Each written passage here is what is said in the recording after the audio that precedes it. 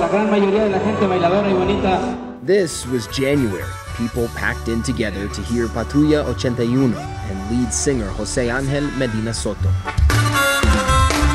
Crowds like these will eventually come back, but COVID-19 has forever robbed these fans in Durango State, Mexico, of a favorite son. Durango native Jose Angel died in a hospital last week after fighting the virus for nearly a month. At his daughter's home, she spoke to us as some of his ashes hung around her neck. No es justo porque... It's not fair, says his daughter, Alma Medina. He had so many plans for his life. Before his death, his family says 4 different hospitals near his home in the bordering state of Chihuahua refused to accept him because they were too full.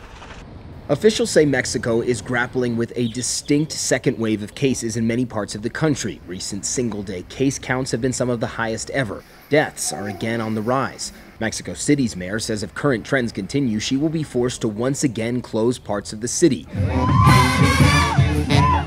Look at this scene from just outside Mexico City, an illegal concert where hundreds are grouped close together. The alert level in both the border state of Chihuahua and here in Durango has risen to semáforo rojo, or red level, the country's highest, as cases have soared. The state secretary of health says parties continued, reunions, families, social gatherings, where people easily congregated and infections are the direct consequence.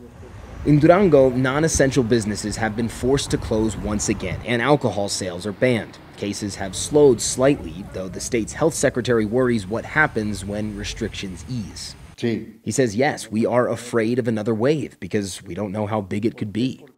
But the economic pain brought on by these restrictions has been brutal. Hundreds of thousands of people nationwide have lost their jobs, and Durango is no exception. All of these people are waiting in line at a pawn shop. And while, of course, people visit pawn shops during normal times, multiple people in this line told us they're here to sell something because of tough times during the pandemic.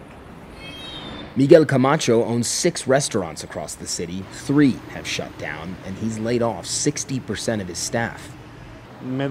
He says it hurts me a lot to see some of them on the streets looking for work. I've even seen some cleaning windshields at traffic lights. Though Camacho says he understands putting people's health first, he says current restrictions are unsustainable. He says with these restrictive hours and no alcohol sales, we are worse off now than in the beginning of the pandemic. Restrictions or not, we still don't have an exact idea of how bad Mexico's pandemic truly is. The government continues to test at one of the lowest rates in the world, calling more testing, quote, unnecessary. But from the limited data we do have, and from the testimony of those it affects most, this pandemic seems to be as deadly as it's ever been.